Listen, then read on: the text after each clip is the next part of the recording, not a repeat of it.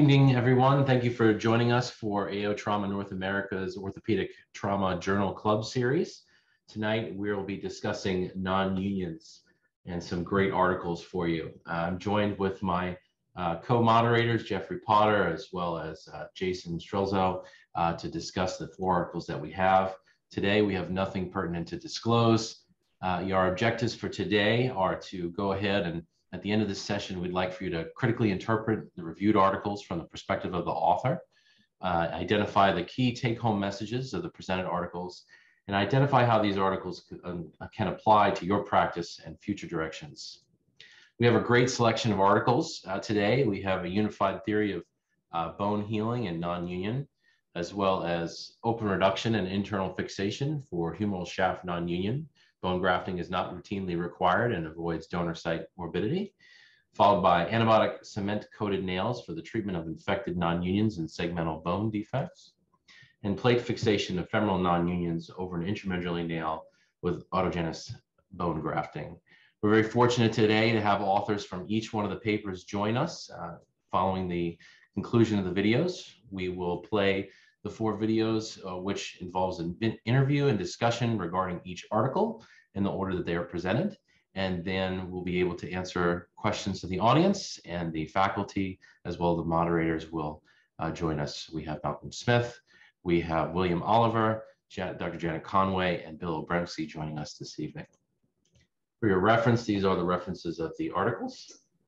So I'm Jason Strelzo. I'm an orthopedic traumatologist here at the University of Chicago, and it's my pleasure to introduce and discuss with Dr. Malcolm Smith the paper of his called A Unified Theory of Bone Healing and Non-Union, the BHN theory, published in the Bone and Joint Journal in 2016. So Malcolm, thanks for spending your evening with us and discussing this paper.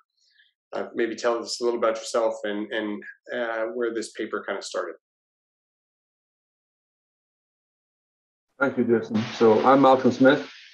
I'm also an orthopedic traumatologist currently at UMass in Worcester, although I spent a long time down in Boston. Initially trained in the UK, as I'm sure you all realise. So the paper was a concept that came out of some meetings in the UK. The primary idea was David Elliott, but you'll see a lot of people are named on the paper, and a lot of them contributed a great deal. Essentially, we just challenged ourselves one night after a meeting to try and understand and be able to present the philosophy and bone healing process better. And that went right through to developing a full theory of bone healing and non-union, just see presented in the paper. I suggest I show you a PowerPoint that introduces the whole thing, and then we can ask questions based on that.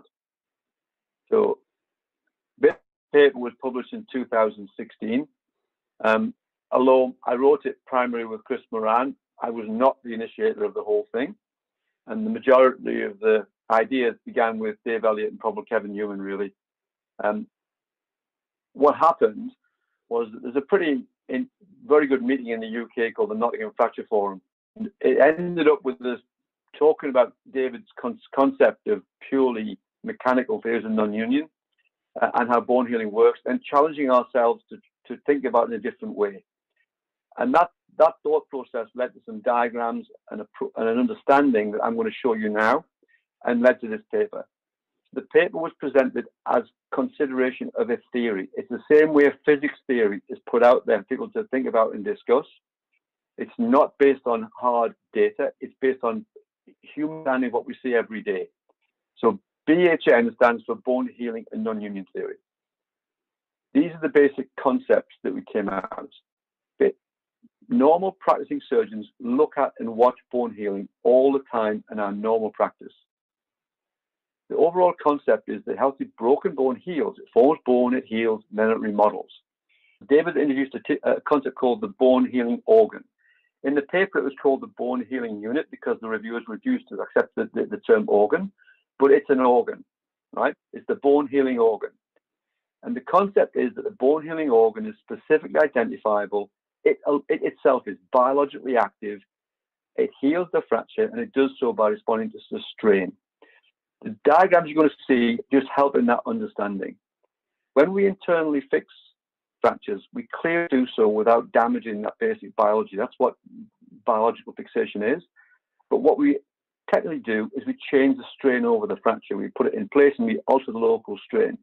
And I think you'll see how this concept lets you see what actually happens when we do our surgeries. The bit highlighted in red is what illustrates the non-union is.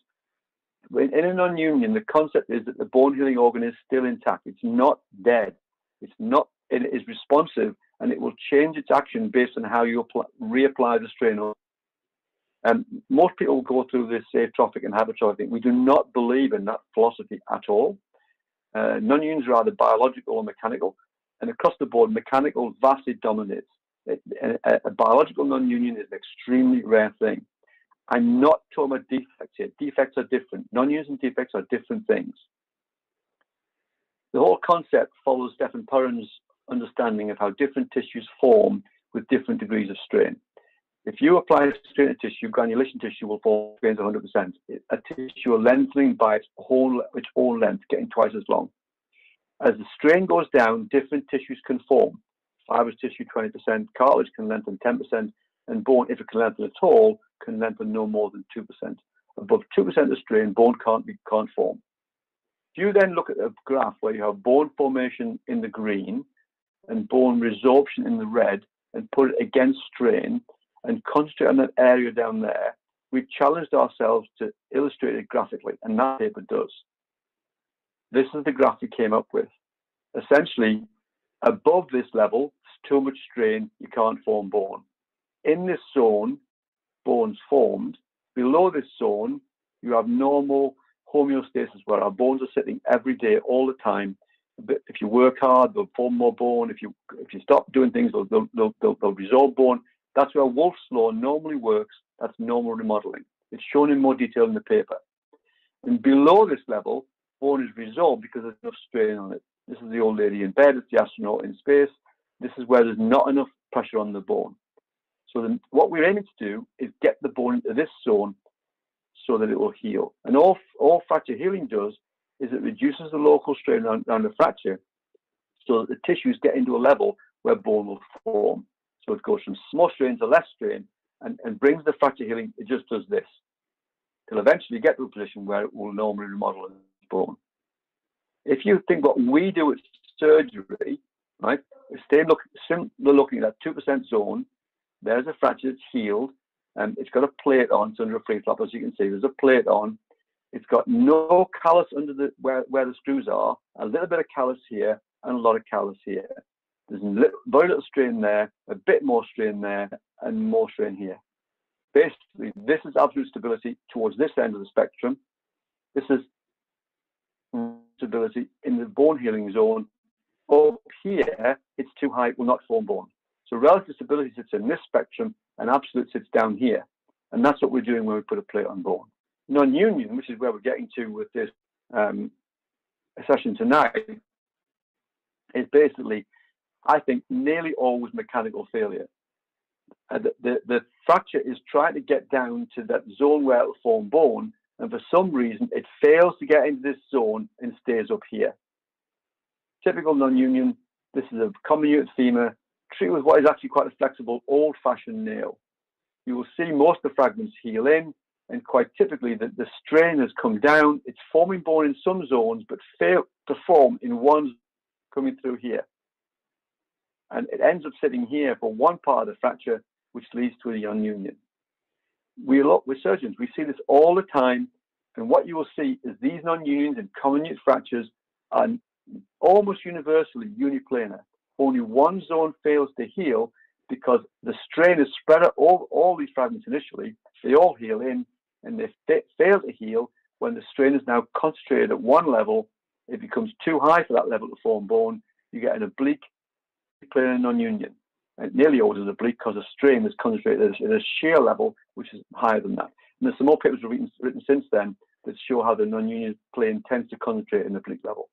And that's it. It's about understanding the bone healing organ and how it graphically works and how it doesn't work.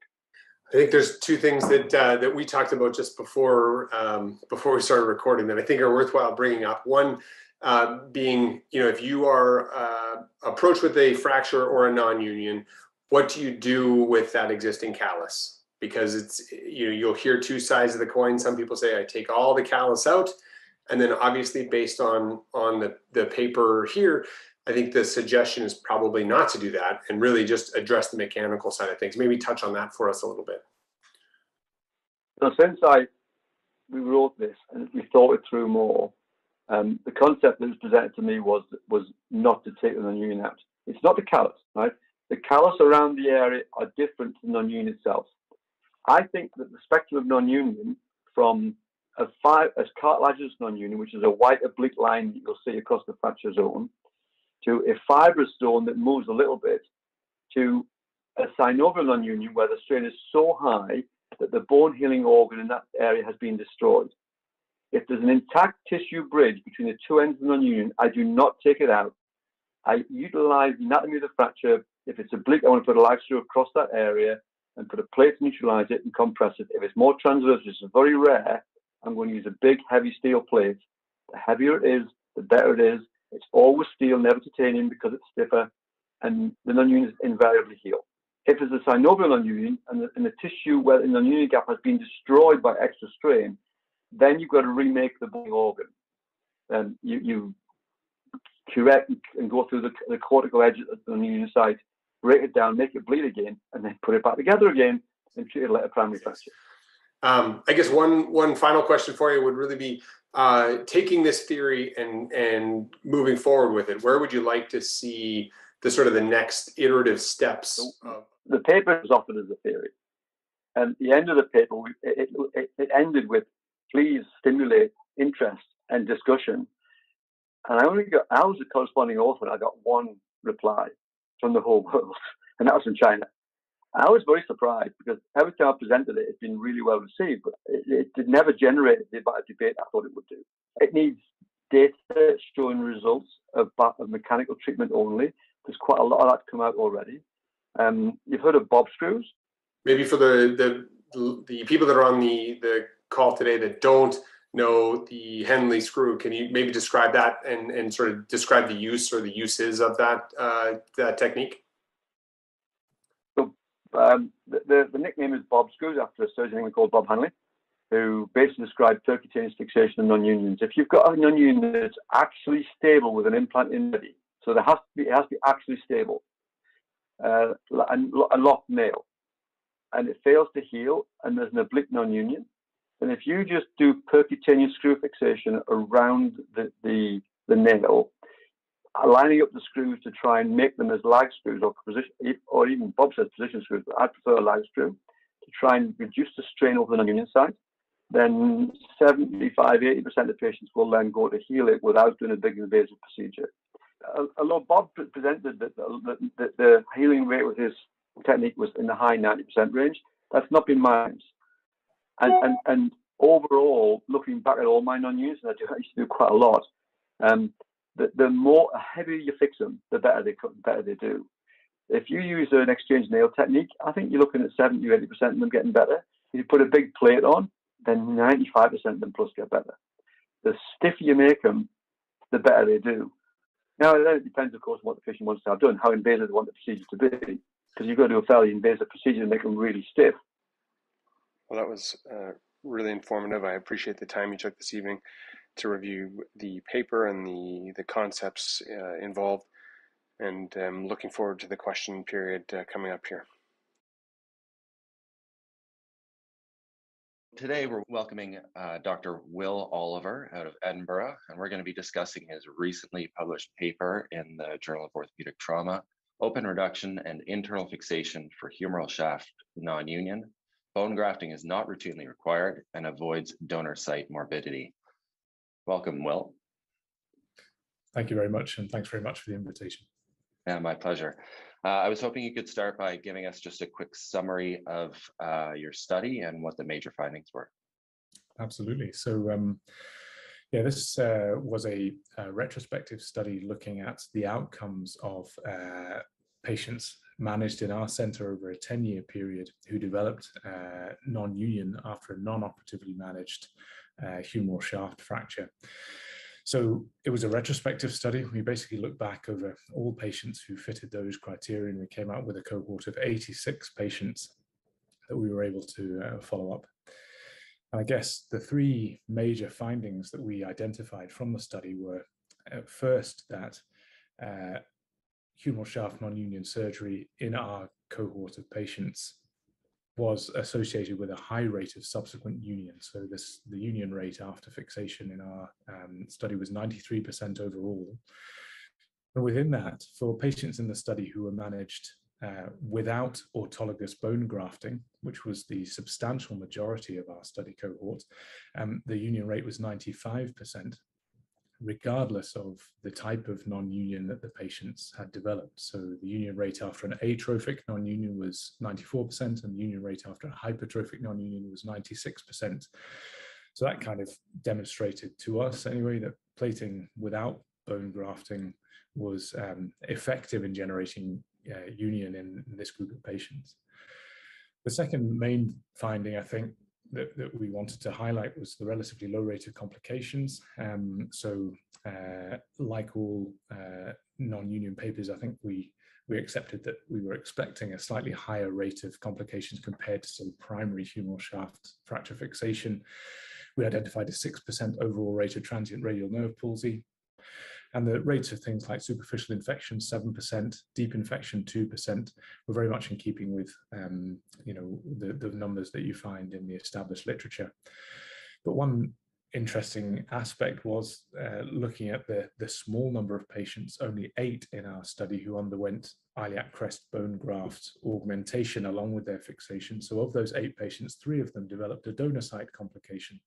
So that's a 38% overall rate. There's one patient with a wound hematoma, which required dressings and additional outpatient follow-up, and 2 patients developed transient lateral femoral cutaneous dysesthesia, which was, sorry, it wasn't transient, it was persistent at the time of final follow-up. So no major complications from the donor site requiring further surgery, but nonetheless not a completely benign intervention in our center. And add that to the sort of context where potentially we have iliac crest bone grafting being unnecessary in most patients, and also exposing patients to those potential, albeit relatively minor, donor site complications.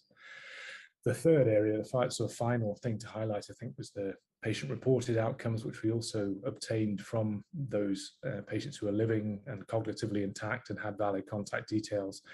And of those, we found that there was a definite trend towards inferior function, and according to the quick dash and the physical component summary of the SF-12, as well as higher than expected rates of things like pain and dissatisfaction with treatment outcome.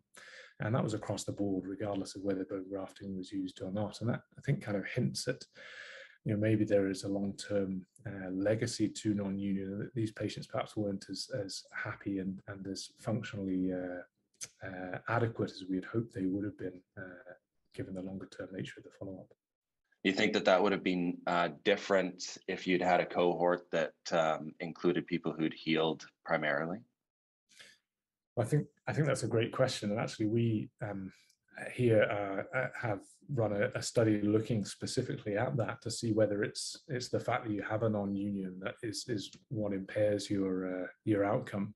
So we actually have a paper that's in press with the JOT at the moment, comparing those who united primarily with those who united after non-union surgery. And we found that the non-union actually does seem to be an independent risk factor for a poorer outcome. Yeah. Why did you guys do this study now? Was there some pre-existing literature that prompted a change in your treatment protocols, or what drove this? I think if you look at the literature around humeral shaft non-union fixation, a lot of it involves the cohorts which were managed with plating with additional bone grafting, usually autologous iliac crest bone grafting. There's only a handful of papers which document outcomes of surgeries without adjunctive bone grafting, and there's a great review by Peters et al. out of the Netherlands, who published their systematic review in the journal Injury in 2015, and they found just 2 studies involving a total of 19 patients with outcomes documented for humeral shaft non-union fixation without bone grafting associated with it. So there's potentially a slight gap in our understanding, and it didn't really fit with our own practice in Edinburgh. As I say, Professor Keating, among others, has long been an advocate of simple plate fixation done well, and his experience, which is obviously extensive, didn't seem to match up with the prevailing wisdom in the literature. Was that bone grafting was a necessary adjunct for these patients. So that, I think, was the motivation to see, okay, what are our outcomes? How well do we do? Is there a difference? Should we be doing grafting more often? And that was regardless. I mean, these results that you've had are regardless of whether or not somebody was what would traditionally be considered a hypertrophic or an atrophic non-union, which I think was maybe a little bit eye-opening in this study as well. Yeah, well, I think that's it. If you look digging deeper into the literature, the evidence for plate fixation without bone grafting in atrophic non-unions is vanishingly small. I think there are about 6 or 7 or 8 patients or something in the literature, and we had 40 or 50 in our series. It's one of those where I think the reality is, we know from several very useful basic science studies that even atrophic non-unions are usually sufficiently vascular and retain the key bone signaling components, like bone morphogenic proteins and things, in order to unite if the mechanical environment is corrected appropriately. And I think this paper kind of very much echoes with another paper, which I know is up for discussion in this journal club, from the group out of Nottingham, where they looked at that unified theory of bone healing and non-union.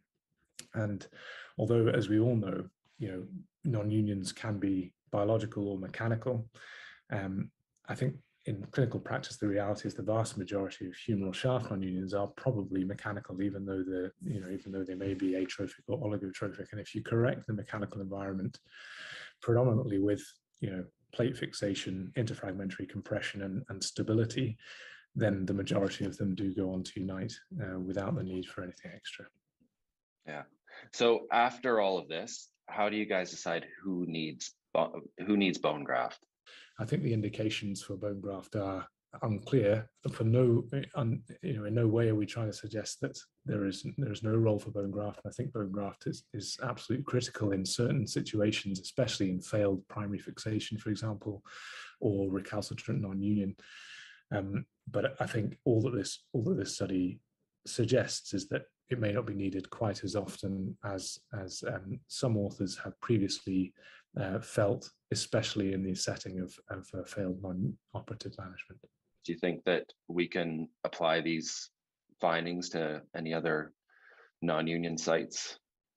Well, it's interesting you say that, because I think one other thing about the existing literature is that a lot of literature suggests that you don't need bone graft for other long bone non-unions. So Prof. Keating, again, senior author on this paper, was a senior author on a review of the risk factors and outcomes of long bone non-union in the clavicle, humerus, the forearm, the femur, and the tibia.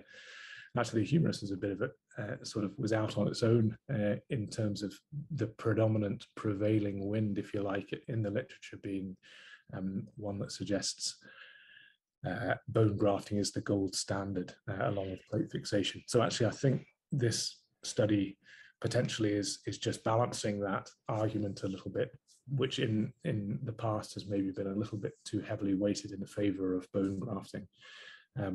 And I think the principles of this, as we've alluded to from the Nottingham paper that you're going to discuss, are already being applied very readily elsewhere. The reality is it's probably less applicable to lower limb fractures, in that a lot of those are managed operatively in the first instance. So having a non-operatively managed femoral or tibial fracture is relatively unusual in sort of both sides of the pond, I think. Mm-hmm. So that may be a factor to weigh in, but certainly in upper limb fractures, I think a non-union following non-operative management plate fixation alone is normally and has been demonstrated to be very effective. Anything that you would like to add as a takeaway point from all of this? Maybe one thing that comes out of this is to highlight that however you do it, I think trying to identify and get to the 20% or so of patients who are at risk of non-union after non-operative management is probably the key, to improving overall outcomes, because it's clear that the majority of patients do extremely well with functional brace, and that will continue, I suspect, to be the default management strategy, and quite rightly so. I think there's probably is something more to be done in terms of trying to identify and get to these guys before they progress to an established non-union, because, as I mentioned, that may well confer longer term functional advantages to them. Great. Okay. Thanks very much for joining us today. No, pleasure, Jeff. I'm Paul Matuszewski, and I'm here with the AO North America Trauma Journal Club, and I'm here with Dr. Janet Conway from the International Center for Limb Lengthening at the Rubin Institute for Advanced Orthopedics in Baltimore. Thanks for spending the time with us today, Janet. Thank you for the invitation, Paul. So we're here today to discuss the article that was published in the JBJS American volume in 2008, entitled Antibiotic Cement Coated Nails for the Treatment of Infected Non-Unions and Segmental Bone Defects. So I wanted to start off the questions, Dr. Conway, just to get some background as to what was the impetus for this article. Why did you perform this technique and start doing this technique, and wanted to look back with this series? Sure. Initially, these patients are really difficult patients, the infected non-unions and the segmental bone defects. And so, in 2002, was like our first case when we did an antibiotic coated rod, locked rod, and we had used the mold method, and it was a custom mold, and we did it for a specific patient, and it was a femoral rod and everything. And then we were able to wind up using that mold for multiple patients because you could sterilize it, and it wound up being a pretty nice way to create an antibiotic coated nail. But it was like time consuming, labor intensive, and sometimes the coating was like just okay, but it actually did a good job. And like we used that for like our first 20 patients. And then we were always trying to figure out a better way to do it. Like the chest tube was a problem because it would melt to the cement if you didn't get it off fast enough, and you can only do a certain diameter. And so sort of the next generation was the silicone tubing method. And so we had good success with the first 20, but it was a pain in the neck, the mold method. And so when we finally got that silicone tubing, and we started using the Tygon tubing with them, and it was great because it didn't melt to the tubing. The cement didn't melt to the silicone tubing. You could make it on the back table, and it was totally uniform, and you had a little bit more control over the diameter, and it didn't, chip off when you put it in and take it out. So this paper was sort of our, we compared the first 20 with the mold method, and then we compared the next 29 or so with the tubing method. And so we had some nice sort of comparisons because there was less complications with the tubing method, and it was just easier. It took less time in the operating room. So this was sort of our comparison paper, and then sort of the transition to moving on to this better method for making the rod. Oh, that's wonderful. I guess the follow-up question to that is, prior to doing these statically locked antibiotic coated rods, what were folks primarily doing? We were doing a lot of guide rod coated with chest tubing, so it was like antibiotic coated cement on a guide rod. And so we would do that and then either put them in an X-Fix and wait to sterilize the canal or put them in a cast or make them non-weight bearing. And so patients, 73% of the patients didn't have to have another operation. So we went from non-stable guide rods coated with antibiotic cement to stable statically locked nails coated with cement, and we never had to go back. So it was I don't know, really revolutionized my practice. Definitely a game changer. And there was obviously a difference between the two groups, the mold technique as well as the silicone tubing technique, and that was an interesting point for me. Were there any other surprising things that you found in your results that you didn't expect? I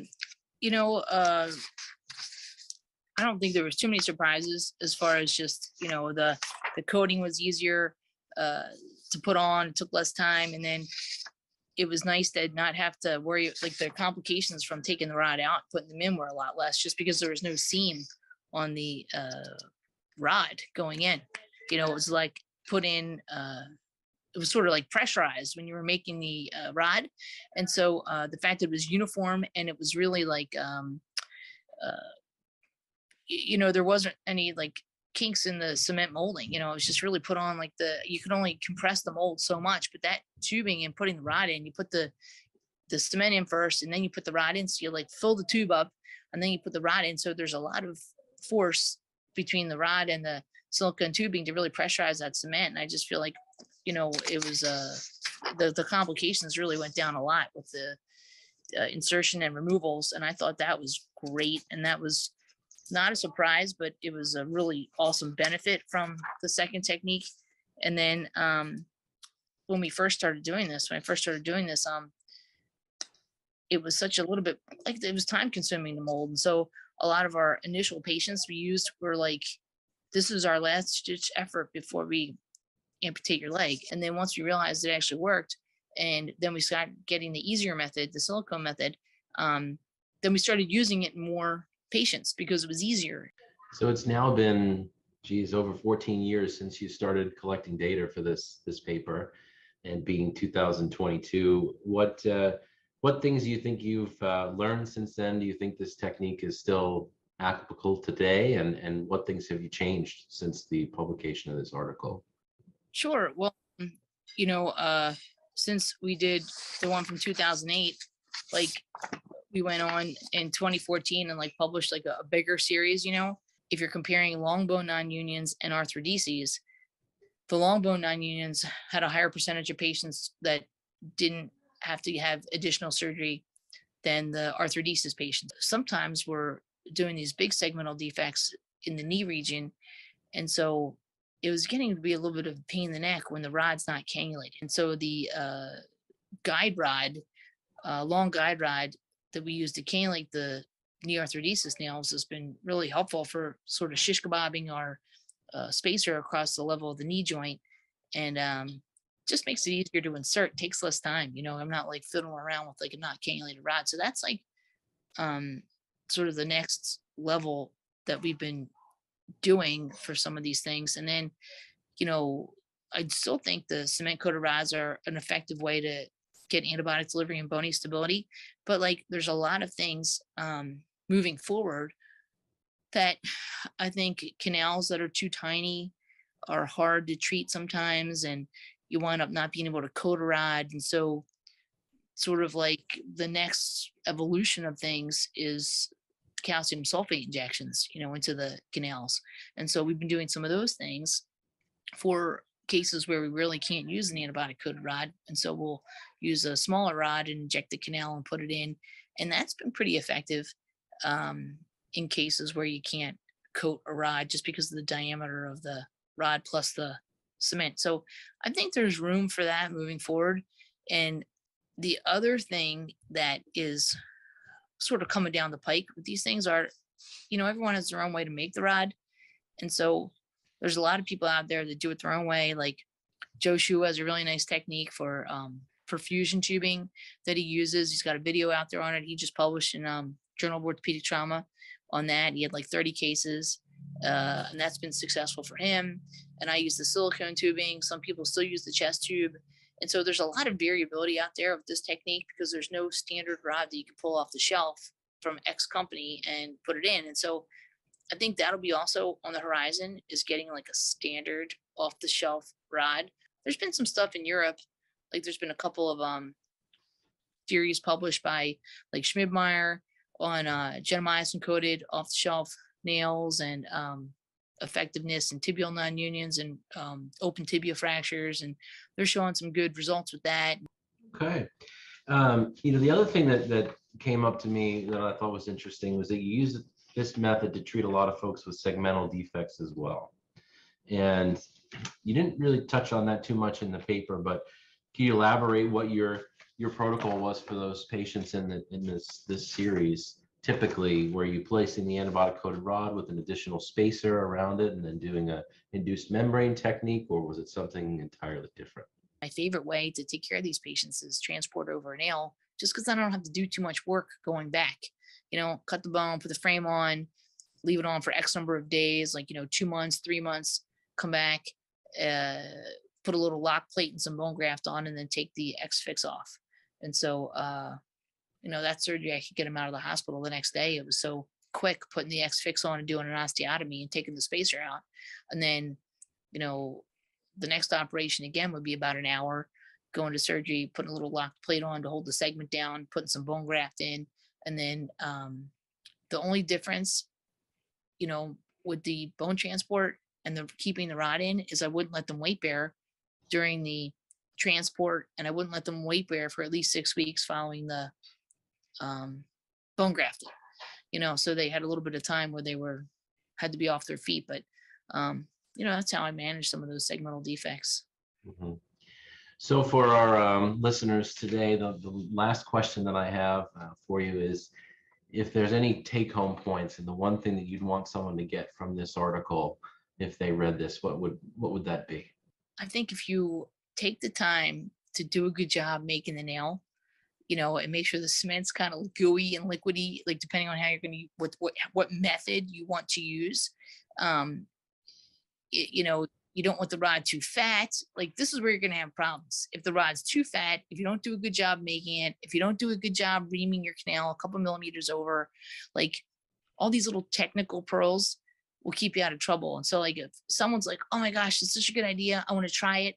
Like, you need to make sure that, like, if you use 2 bags of cement, use a full extra monomer, because you really need it to be liquidy, because if you dilate that tubing too much, whatever method you want to use with the either perfusion tubing or the silicone tubing and the chest tube, if you dilate it too much, your rod diameter is going to be really fat, and then you could get your nail incarcerated, because you're not reaming like for that ginormous nail, you're reaming for a smaller diameter. And so I'm really careful about making it so that I'm not going to give myself trouble. And so say I use like a 12.5 millimeter inner diameter tubing, like a 1/2 inch tubing, I'll ream the tibia to 14, I'll ream the femur to 16, because there's a bow in the femur. And so sometimes that rod I'm putting in is, just based on when I'm coating it with cement, sometimes the bow gets a little, it's not as perfect because the silicone tubing is flexible. And so I over ream the femur also too, because like the tubing, as you're making a bigger rod, sometimes gets more dilated. And so I don't ever want to take a chance. I have one rod I put in that was incarcerated, and that was a bit of a drag. And so I'm always careful with over reaming a couple millimeters. So I'll ream, like I said, 14 in the tibia and then 16 in the femur. And I'll really be careful making the rod so I'm not having any problems. And I think if you're going to do it, they're the biggest take-home points. Be really careful making your rod for the diameter, and definitely over ream. And then when you take it out, make sure you clean out the top of the sort of insertion area really well, so that if you're taking the rod out, you're not pulling the rod out of the cement. You're going to pull the cement coating out with the rod. So I always make sure when I'm taking it out, I clean out and make sure I see that little cement rim around the rod before I start pulling it out, just so I don't have to be like, oh man, the cement came off, And so just being really careful with inserting it, removing it, and making it, I think keeps you out of trouble. And then starting to use it in simpler cases first, is always my rule of thumb.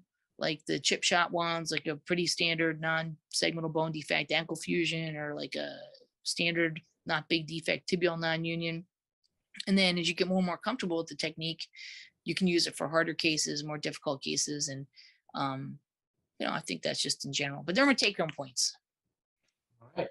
Well, thank you for taking the time with us today, and I can't wait to try the technique. Well, thanks for having me, Paul. I really appreciate it. And I hope everyone likes it. And Jay Conway at lifebridgehealth.org. If you have any questions, I'm always happy for you to email me, because I want everyone to successfully apply this. I think it's helped me, and I'm looking forward for it to helping other people. So thanks again. Thank you.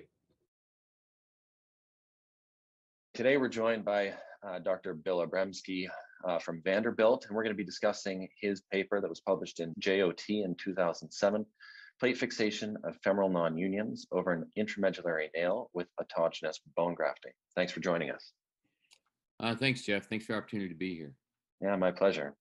Would hope that you could start by telling us just a little bit about how this paper came about and what the status of non-union treatment was at the time. Yeah, so interesting that sort of the idea for this came from a couple unique patients that were clinical problems. One was a young woman who had a big segmental defect, and we put the nail in her, and after I put the nail in, it was really wobbly still, and so it was a big open injury, and it was all exposed. And so at the time, I just put a plate on it at the time to add additional stability, because I knew I was going to come back and have to bone graft it, and I thought it wasn't wobbly. And so that was one of the first times, sort of a scheduled non-union, so to speak. And then two others were, one, a Hispanic guy who had a femoral nail, a cloverleaf nail put in Mexico, 20 years ago, and he was playing soccer, and it was a non-union, and it broke. And then we couldn't get it out. I mean, I couldn't get it out. And so I thought, well, I guess I can plate it. So then we just plated over that and bone grafted him, and he healed. And one more was a guy who got nailed at an outside institution, and then came to us, and his start point for his femoral nail was so anterior, he actually had a gluteus medius injury, from his nail insertion. And I didn't want to go digging around, and the nail was sitting really anterior, and he was a thick guy. And so I just thought, well, I guess I can probably plate this. And those three cases were maybe the first three. I'm not even sure if they're in that series, but where we got the idea that, maybe plating around a non-union, an exchange nail, isn't always necessary. And so that was sort of the onset of the idea. So before you did this, do you want to just comment on what was going on in the literature and in orthopedics, and what the traditional treatment would have been for similar non-unions? Yeah, so the literature had been some controversy of whether or not a pure exchange nail was fine. And Larry Webb had sort of written an article, and I was in North Carolina at UNC at the time, and that an exchange nail had a very high success rate. I forget the number, 85, 90%. But Carolina's Medical Center had published just down the road from Wake Forest that their union rate with a pure exchange nail was only around 50%. And so the question was, did you need more biology, more bone graft? You needed to breed the non-union. It's still a little bit maybe controversial today, and I would say it may depend upon the non-union type and where it is. It's metaphyseal or diaphyseal. But I think those are some of the controversies at the time. And then these isolated sort of clinical scenarios came up where really questioned, I wasn't able to do an exchange nail or didn't want to do an exchange nail. And so we just looked at other ways of attaining and maintaining stability, as well as the opportunity to add biology with a bone graft. Yeah. And I guess one of the concerns at the time would have been whether or not adding a plate would have compromised periosteal blood supply in addition to the endosteal from the nail. Right. Yeah, it's always been that was a theory. I think as we're learning that dual plate nail combinations, particularly in elderly patients, maybe it's that the additional stability you gain may be worth the risk of increased vascular insult. Yeah. Do you want to just go through, if you don't mind, the process of how you of how you went through the surgery then, and maybe if you've changed at all, how you're going through it now. Yeah, well, it probably all depends on where the non-union is, whether it's a distal femur shaft or proximal femur, and whether or not you think you need to exchange the nail or not. And most of the time you can do this without exchanging the nail.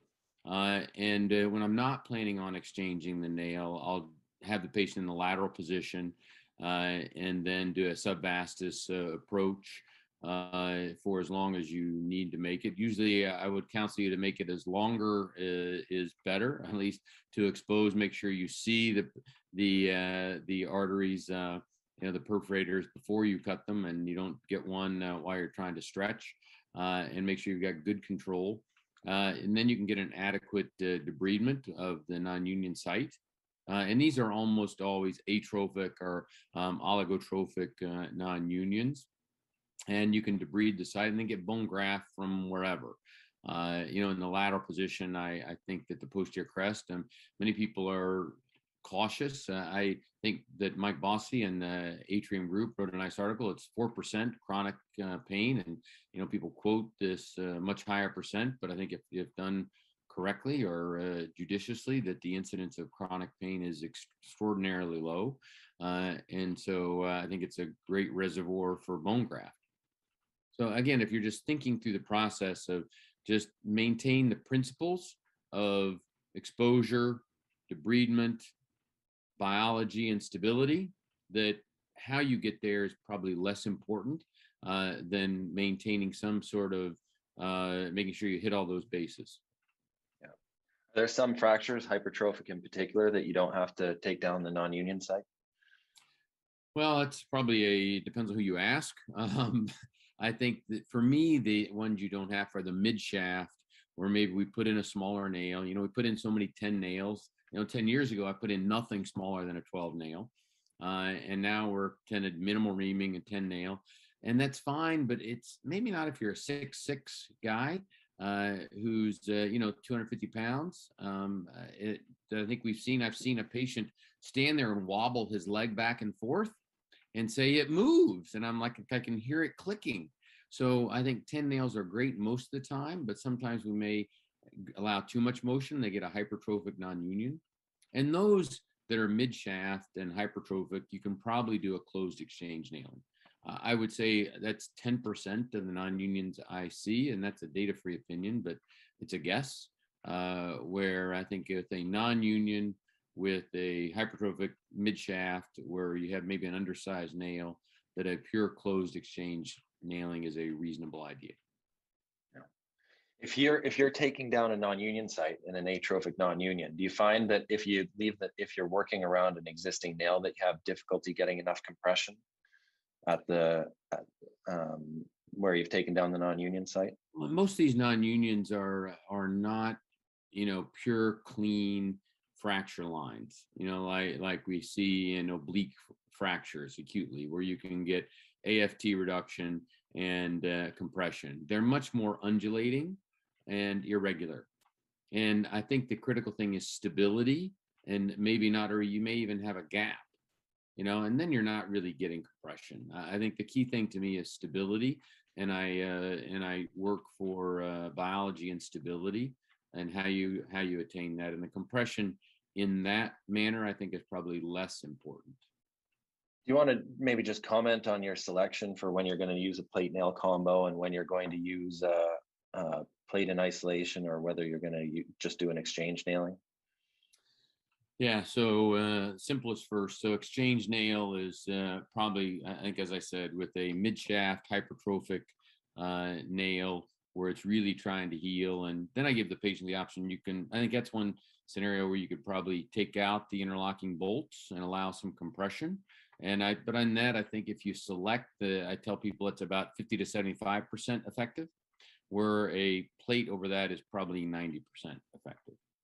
And then when I would do a plate nail combination are where, it's probably metadiaphyseal, where that just an exchange nail doesn't really give you that much more stability. So a plate nail combination, metadiaphyseal, either more distal than proximal, and then a plate only. Historically, that's all, in my first 10 years of my training and practice, it pretty much was the standard answer. You said you were going to do a plate nail or an exchange nail on a metadiaphyseal, you would be crucified. So I think we're learning that as long as you stick to the principles, that it works. And so a plate only, maybe around when they have an implant. Periprosthetics, of course, I think is a good example, which are relatively low event rate, and we're part of a prospective trial of looking at periprosthetic fractures, and to maybe give you a better idea, give surgeons a better idea what the event rate of that is. My guess is it's pretty high. So that may be the periprosthetics, or where you have an implant in already, or you can't remove the implant, or you don't want to remove the implant from either it's in too far from a distal femur, it's a nail you can't get out, it gets stuck, or you can't. It's a old cloverleaf nail that were never designed to come out very well, or where you might just use just a plate. Those three examples. Is anything you want to add before we wrap it up? Yeah, I would say anybody who's listening, don't hesitate to challenge the status quo and to ask good questions and to be innovative in your thought process. That's how we get better. So applaud Jeff for putting this together, and hope it was helpful. And keep thinking and making us better. Great. Thanks very much. All right. Thanks, Jeff. Great. So those the video reviews, and I just want to first thank all of the speakers that were on during the session today. We're talking about the papers and their experiences. I'll remind all the participants that if you have any questions for the speakers, please put them in the Q&A box, and that way we can get to them. And I will start with a couple of questions that have already come in, and then I have a few as well. So please just type the questions in as you have them. So I think one of the first questions that was put in the chat box here was actually for Dr. Oliver. So I think I'm going to try and combine these two questions because they really kind of go hand in hand. And the question was, what about the thought about bone marrow aspirate and using sort of like an RCT model to study bone grafting versus non-bone grafting in the patient population that you'd selected there? Well, I mean, I think it's ripe for investigation, isn't it? Because I think there clearly is a role for these things, and there are still, although we were reasonably pleased with the overall success rate of our isolated plating procedures, there was some that did develop recalcitrant non-union after that, for reasons that in the context of a retrospective study are probably quite hard to elucidate. So I think RCTs like that, where you tweak the sort of technical details and you experiment with that kind of stuff, are definitely useful. We haven't, we certainly haven't got anything like that running in our center at the moment, but we're always open to ideas and keen to either initiate or participate in those things. Great. And then a question for Dr. Smith. There's a question about how would you ideally like to confirm the BHN theory if you could? Well, listen to the story about the humorous. The essence of what, I hope my microphone's working better during the video. I'm very sorry, it didn't sound very good. The theory basically suggests that the tissue in the non-union is healthy, and if you make it stable enough, then it will heal. And the answer is clearly going to be in surgical experience of doing exactly that without bone graft and thinking of neutralizing strain only, which I would suggest that the nail plate is doing the same thing, as is probably the larger nail when you're putting in the antibiotic nail. Although defects are different to non-union. So it's going to be in the proof is going to be in results of the right sort of surgery where you don't add bone graft. But again, the gold standard has to be the RCT. And as William just suggested, that's the right thing to do to prove this point. Perfect. And I'll probably ask for Dr. Obremski and Dr. Smith's thoughts on this next question, which is really for your series on femoral non-unions with plating, sort of what role, and I guess if any, does judeo-osteo-periosteal elevation play? And maybe both of you can answer that if you have a second. Yeah, I was just beginning to type out a answer to that in the chat behind the question box. I think the principles are that you improve the biology and the stability of the non-union. And there are probably times when you need to do more periosteal elevation, you know, whether you shingle the bone or you burr the bone to try to make it more viable for where you probably need a bone graft. And then there are those where I think, as Malcolm described, that you just need to improve the stability. And that might be just adding a plate and some local bone graft even to help you gain a place to fit your plate. I would say in many things in orthopedics, it depends and on the type of non-union you're dealing with. And it's probably more importantly that, you know, sort of historically, the periosteal sleeves or the shingling of the bone in the more atrophic non-union. We're trying to truly stimulate more biology. So from my point of view, I always do decortication. So if I'm going down to any daphyseal non-union, in fact, any non-union, assuming it's not a defect, then I'm going to create, as soon as I get to the bone, I'm going to stop and do a subperiosteal shingling, decortication to increase the area of bone healing. I do not put bone graft under it. You don't need to. Once you've elevated it, it forms bone in exactly the same way without it. And then I apply the plate, provide compression and stability as described. Every time. Dr. Smith, you know, based on that answer and the unified bone healing theory, I wonder if that's even necessary. If we just optimize the environment, do we even need bone graft? Do we even need to do any type of decortication, or would that be enough? Or are we all just afraid to do that because we're there anyway, right? What do we all think about that? So I'd say that the primary job is to neutralize strain and create a healing environment where the bone will form. And everything else is additive to that. If you look at nearly every paper where adjuncts are being used, BMPs, graft, they're always done on the background of correcting deformity and neutralizing strain. That's the key that makes it heal. The rest of, I think, are purely adjuncts, and I don't think they're necessary. The ultimate test currently used is the percutaneous screw technique, where you find an actually stable fracture with a nail in already, and you simply neutralize the strain over the non-union side, putting in screws percutaneously.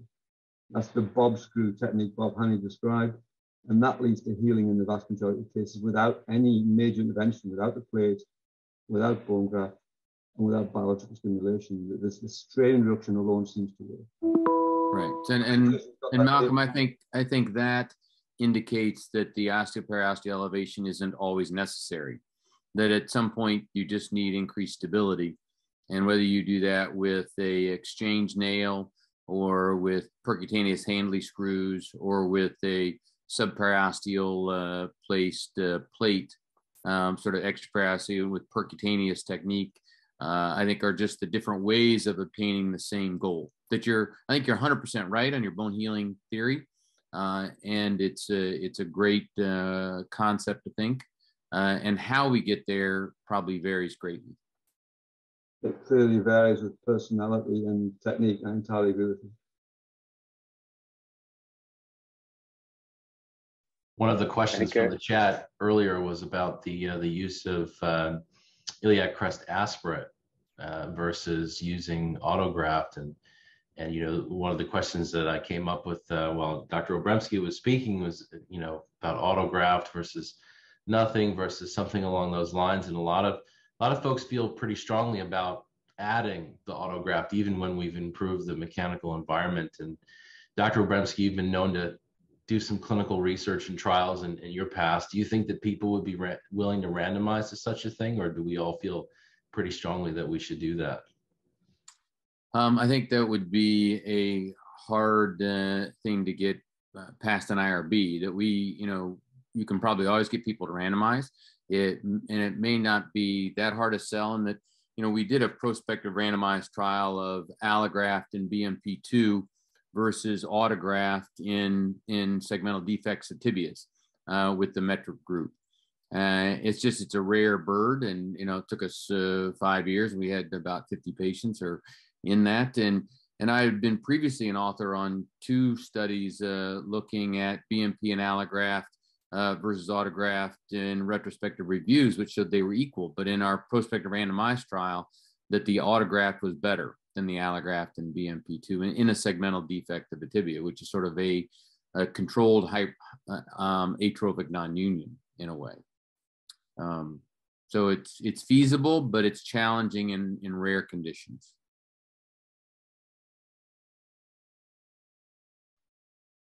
I think a question for Dr. Conway that came in was about the opportunity or the potential opportunity for this nail technique to be used for potentially very contaminated tibias, or those that you think are at very high risk as a primary modality. They're a very high risk of infection, and maybe using these as a primary modality to get stability, help control the local environment, at least temporarily, or to reduce the risks of infection. Have you used it for that, or any thoughts about that? Yeah, sure. Say an acute, 3B tibia. Exactly. Yeah, I mean, absolutely. And, I personally think it works really well, for that. I just remember one case, it was pretty contaminated. We put an X-Fix on, debrided it once or twice, came back, put an antibiotic coated rod in, did a little gastroc flap, and that was the last surgery we did on that guy. And he actually healed. They didn't have the bone grafted or anything, and he didn't get infected. And so I do think that there's a role for that in high-risk patients, like for arthrodcs, infected, Charcot, ankles, diabetics and things like that. I use that a lot in that indication. And so, and there's been papers, in some of those antibiotic-coated commercially available rods are being used in multi-center trials for, Europe, of course, but for some of these indications for open fractures, fresh fractures, and they're having a nice result. So I really think absolutely that there's a role for that. And if you don't have an infection, you're much more likely to get a union. And I really feel like that's important. It's like you said, control the local environment and things are much better. So Janet, Bill here, just a question.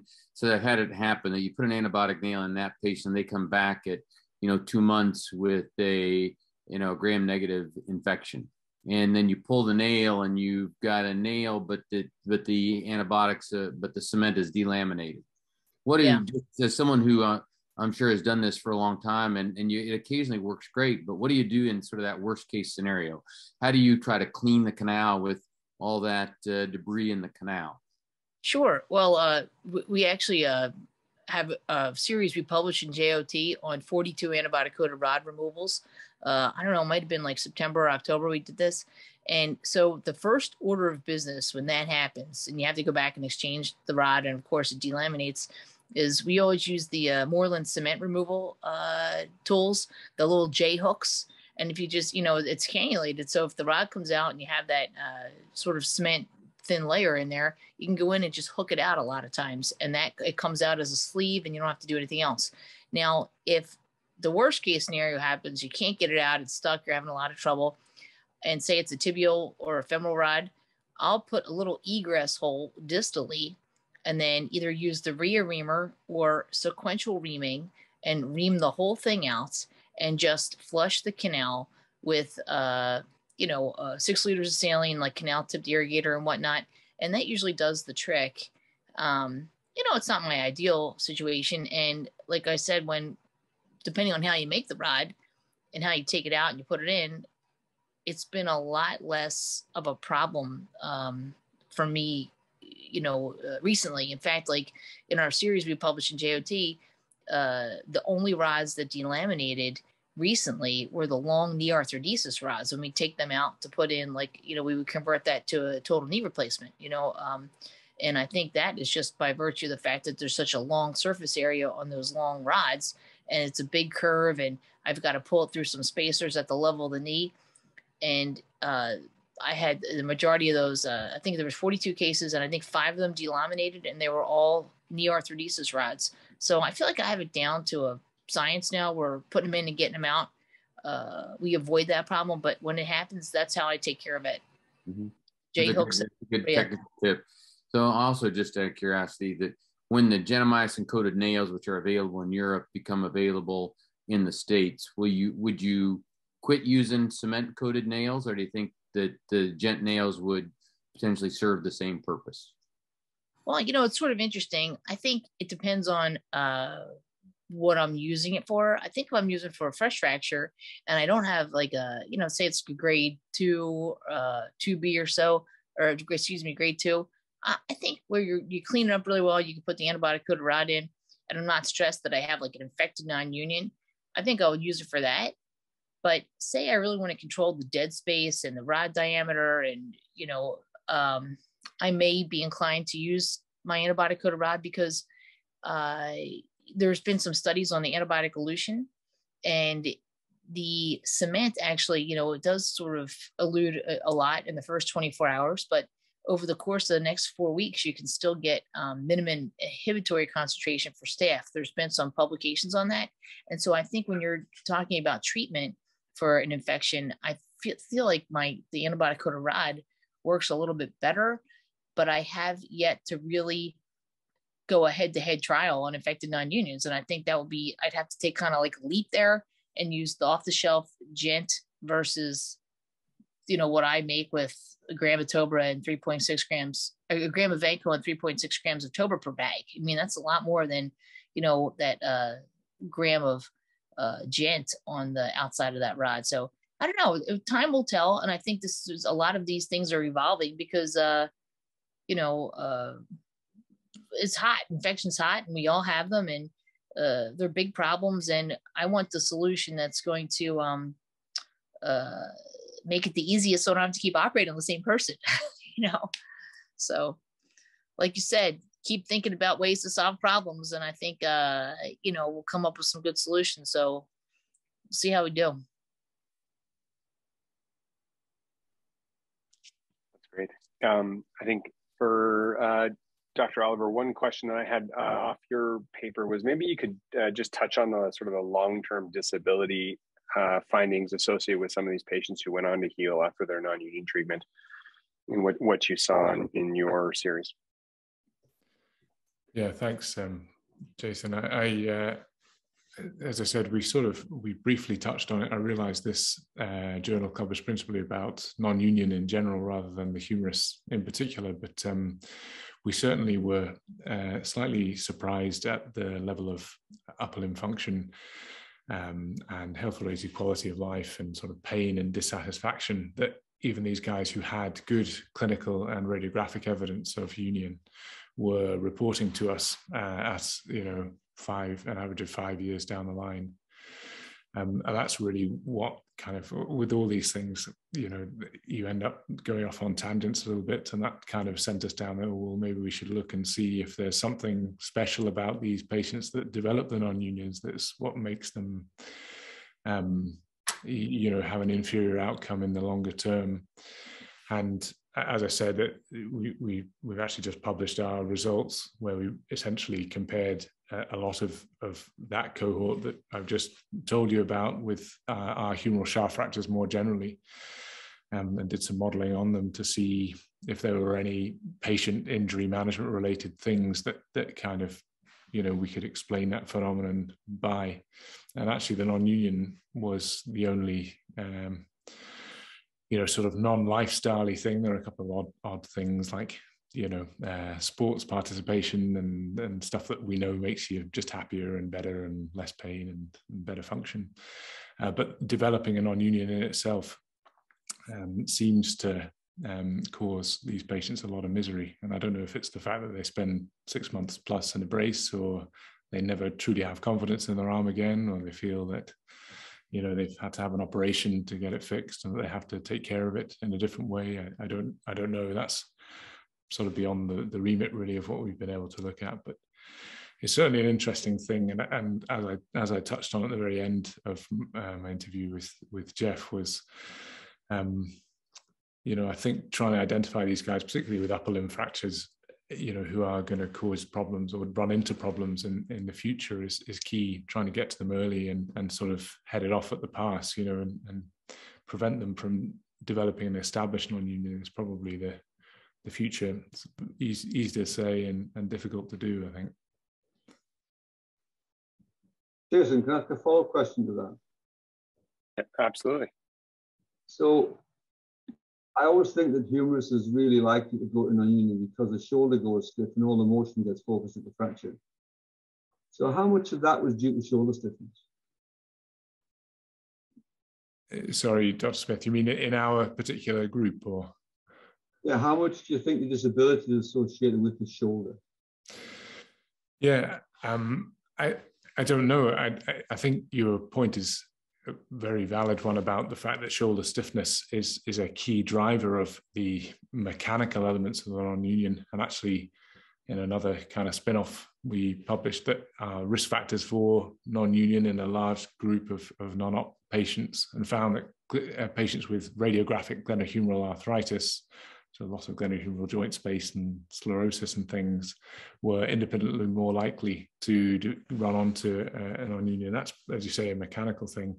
In that particular group, I couldn't tell you actually the proportion who had shoulder stiffness, but given the excellent, you know, recovery that is related to the plating, or the excellent union rates that are achieved with plating, you'd imagine that at least some of them would have had shoulder stiffness that might have been contributing. It's difficult. I don't know. The problem is, I think that's a broader problem with upper limb proms, I would say. And I know that's not a conversation for tonight, but I think we use the quick dash, particularly in our you know, sort of retrospective follow-up type studies. And there's been a lot of questions about whether that is a sensitive enough tool to, you know, really drill down into what is causing these guys morbidity and you know, giving them that inferior outcome.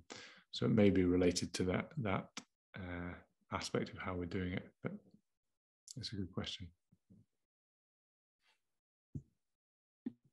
William, I had a question for you. Just in that, I agree wholeheartedly with your approach that these rarely need a bone graft, but I've migrated from less bone grafting to more stability, and often adding a secondary 2-7 or a plate in addition to a orthogonal to the standard 4-5 plate on the anterolateral approach for these humerus. How did you look at that, and did your series have?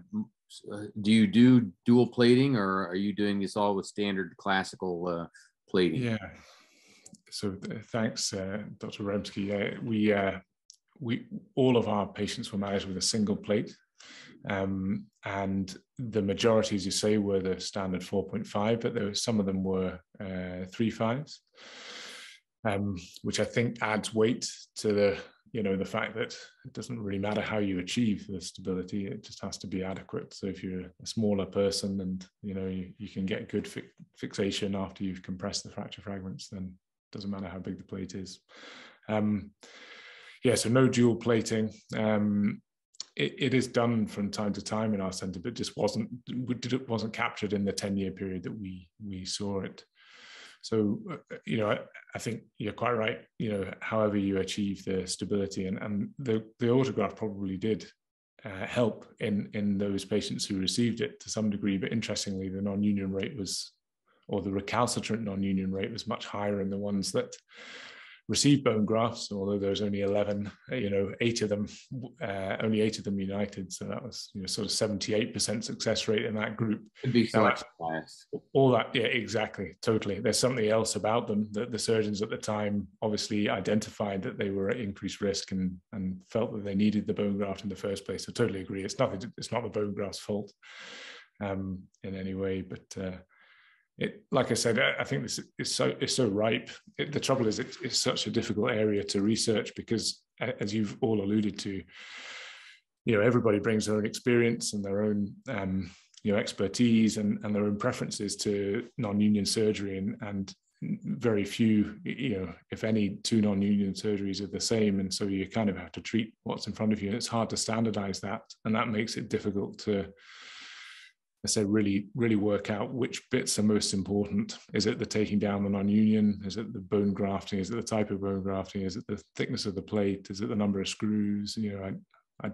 It's such a broad, nebulous field, I think. Perfect. Well, I want to be mindful of everyone's time, and I want to thank everyone for the questions and the thoughtful discussion there at the end. There's two things just before we sign off. Number one, there will be a short survey that comes up, and that'll help with CME credits. So please take the time to complete that.